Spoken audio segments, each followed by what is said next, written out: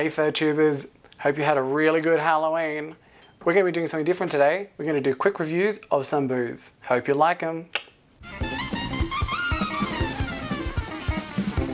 Welcome back FurTubers of the first quick review of some booze. Today we're looking at Solerno. This is an interesting liqueur. It's derived from the Sanguinello or full blood oranges. We like to call it blood oranges.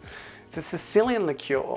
And it's interesting because it's distilled in 3 parts. The first part, they take the meat out of the blood orange and they distill that first. The second part, they take the rind of the orange, get those citric acids and all those yummy oils, put that in, then they take the Sicilian lemon in the third part of the distillation and they distill that. They combine it together to really round off and create a full-bodied liqueur.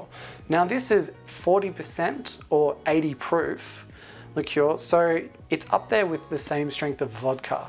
So you want to be careful when drinking this one. Goes great in cocktails, I've been told, but we're not here to make a cocktail with it, we're here to review it. So let's give it a taste. Oh, it's got actual cork on the top of the roof.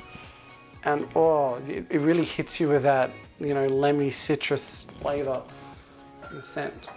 We'll get our tasting glass. Just a little bit.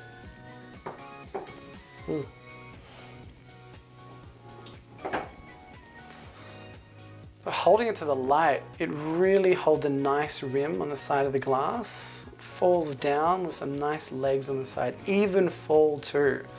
When I say full, there's a small ring of the alcohol, and the higher the alcohol, the longer it holds the side of the glass, the higher the alcohol content. But it falls quite evenly, and towards the end gets some nice legs on it. Legs are where it kind of drifts off and then pulls together like a graph. First impression I get is, wow, it has the lemon.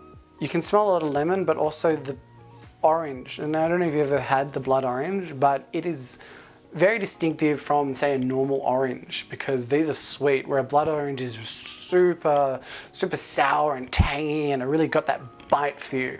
Quite healthy too. You can smell the alcoholic finish. I couldn't compare this to anything. Usually when you think of an orange liqueur, you think like a Cointreau sort of thing. Let's give it a try.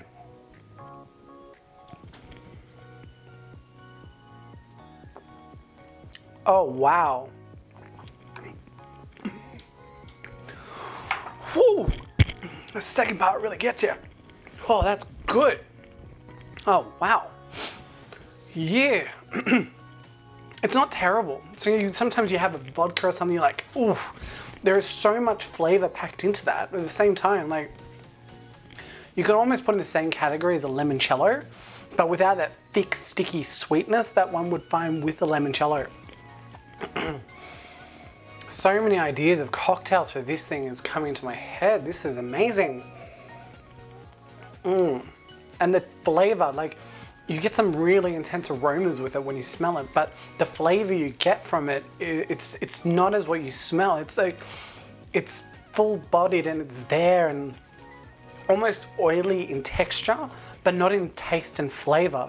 Just like the thickness and the viscosity of it in your mouth. But let's see if it goes down better the second time, because I think I inhaled a little bit. Oh, that's better. I had to prepare my palate. But yeah, this stuff, pretty good. So if you need to go get a little Solerno. I have great difficulty pronouncing the name of this one. But yeah, Sicilian liqueur, 40%. I would give this one 4.5 pours out of 5 pours. This gives me a thumbs up. Quite good. I look forward to doing some amazing cocktails with this, and I hope you guys enjoyed this quick review of some booze. Thanks guys, have a good one, bye!